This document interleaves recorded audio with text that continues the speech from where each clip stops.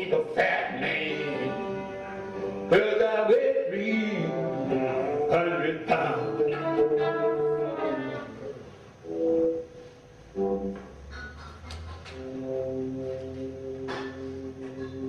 I was daydreaming inside the levee of the Mississippi River around Christmas time, 56, when the president of American Legion pulled up. He quickly stapled a poster to a telegraph post at the head of the old Bashery Road. I got my ass off the grass and checked it out. Come on, this nigga. Come on to a grand dance at the St. Joseph Hall, Bashery, Louisiana. Damn! And right underneath that was a picture of Fats Domino at his baby grand piano. I could have caught my head and drop kicked it to hell. Folks said Fats Domino was from Bashery. Well, folks said it wasn't good enough for me. I wanted to hear it on his microphone. He could have put Bashery on the map. But Fats Domino didn't come. As he got bigger than New Orleans, that city he called home, the Legion broke him again. It will shoot his fat ass if you don't come this time, says a fellow field worker while breaking corn ears. And mine too, because Fats Domino still didn't show. He's coming this time. He wound up saying that shit 2-3 times a year. Caused me walk almost a mile along the crooked Black River Road. Folks grouped up at the head of the land like they was expecting a parade. That's up his piano, y'all! I don't know why they even bothered to unload it. As many trips as it made to Bashery, the wind and the Bucks probably had it out of tune anyway. And where is Fats Domino? I'm walking. Yes, indeed, I'm walking. He must be fucking walking up. Or is he talking to the dancing dice in Las Vegas tonight? I heard he got broke. Yeah, sure, he coming for sure this year, because he needs the money. And his old grandma in the hall tonight, too. Old lady, most 100 years old, and ain't seen him since he was a fat baby. He'll be all right. Fat Domino ain't that low down, y'all. There his buses.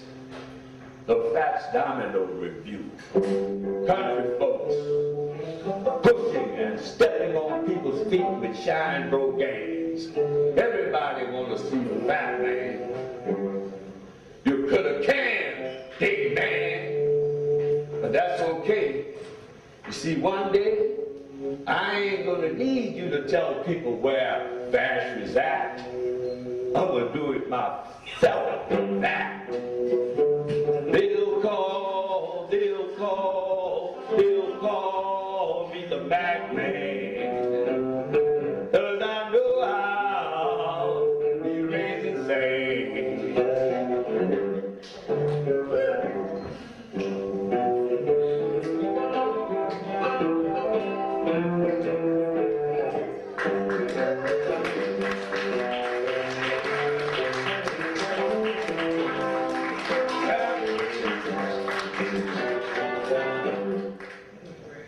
You hear that, horse? Ah, that ain't the Fat Domino Review bus horn. That's Bashery's own been wrong bus line horn. It's going to town. New Orleans, where I am trying to go and stay with my mother and 3 little sisters. But every year when summer vacation ends, Mom say, send him home. Put him on bed wrong. He can't cry no money. I be feeling sad for a little while about missing New Orleans. But take away the outside toilets and cow shit on the dark road, Bashery ain't all that bad. And I always got this man called Sane to lift my spirit when I'm down.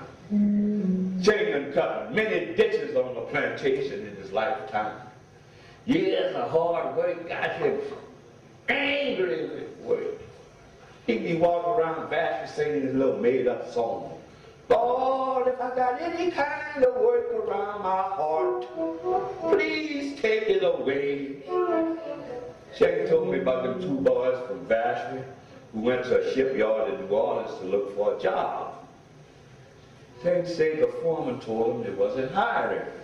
But after he found out they was from Bashford, he told him to come back the next day. He was going to lay 2 guys off and hire them.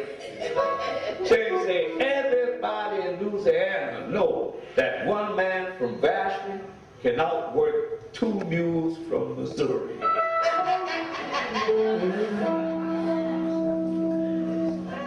Folks in Bashford, Louisiana, got a saying for everything. Then he would say people born in March crazy. Well, in 58, my birthday came on the last day of March, just like it did every year.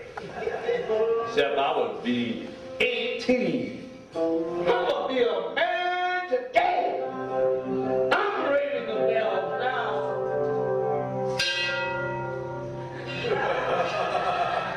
Mom got caught and said, that boy go crazier than March wind. I step outside and brush my teeth with baking soda and a glass of water on the front porch of our 2-room in the kitchen house. Then I slick back my hair with yellow Vaseline. And I headed to the commissary store to sign up for my registration draft card. I was still musing about the old folks saying about people born in March being crazy. Then I saw Ting coming toward me on the river road. They said Ting was crazy too. They even locked him up in the crazy house in Jackson, Mississippi for some time.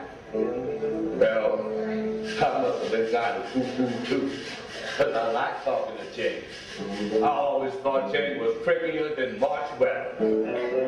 Me and Ting sat down by the running ditch and commenced to talking about being crazy. I was itching to know how Ting was freed from the crazy house. His little bitty eyes rolled back in the deep socket of his slim brown face as he started to recollect his reason for sanity.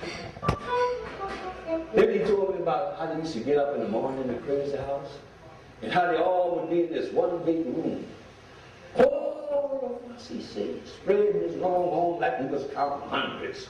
Old people, young people, colored people, Creole people, white people.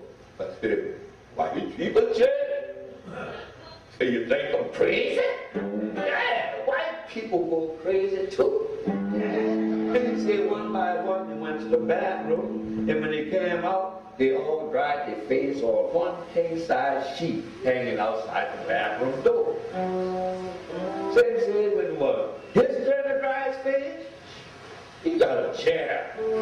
And he stood on the chair and he dried his face on the clean part of the sheet.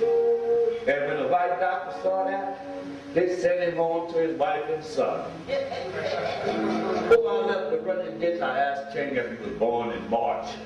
He said no, but sometimes his birthday comes when February borrows a day from March.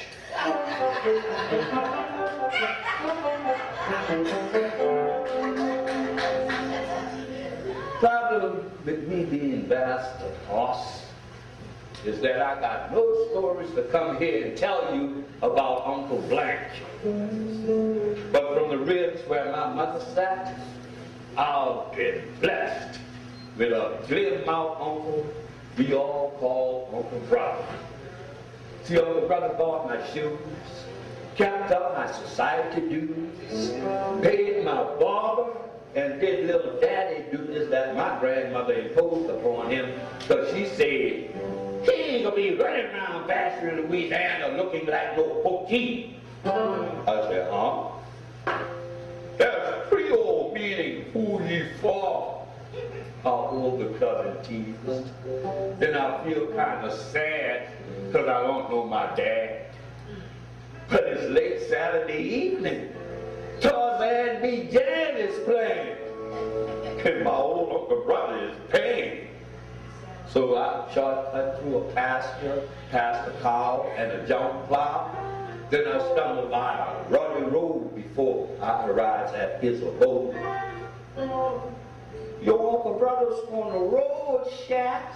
Here's my always nice, polite Aunt Betsy. Meaning the Blacktop Railroad at the head of the Collin Land, where there is 2 general stores, the Riverside Inn Ballroom, plus the St. Joseph Dance Hall. I mean downtown, y'all. And on Orchard Shell parking, facing these dwellings, is where my Uncle Brother did storytelling. That's your Uncle Brother over there, lying. Lying. He called his African freestyle poetry. Well, I figure if Uncle Brother can get all these folks here in their little bathroom to stand on them horses shell and listen to him swing live, maybe I can catch me a ride on the Vacherie and find me some venues to lie my way across America. But right now, I gotta catch these bells.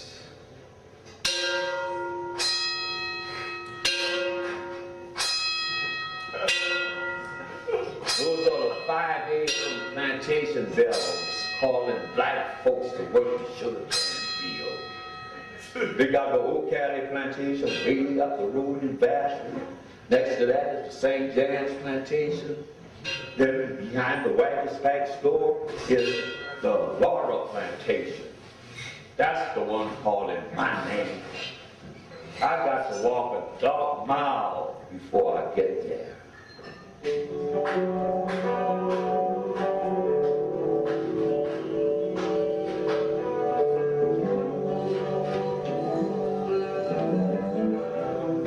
A week after graduation, Hoss, my grandmother handed me a job announcement.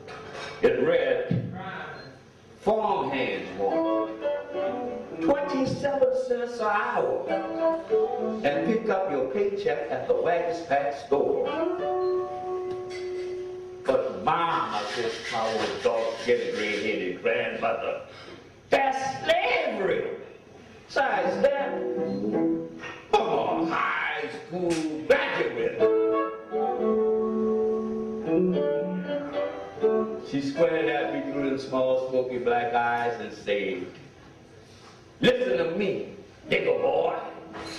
When you was a baby, your mama didn't want you. Your daddy came to see you one time, and because he got mud on his shoes, he said he wasn't coming back to the old Vacherie Road no more.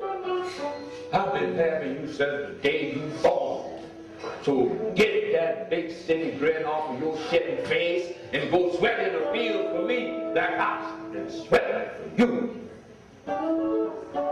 We were rode to the job site like slaves, a bunch of us, black men and black women too, in a mule-drawn wooden wagon driven by a snaggle-tooted, instigating white man.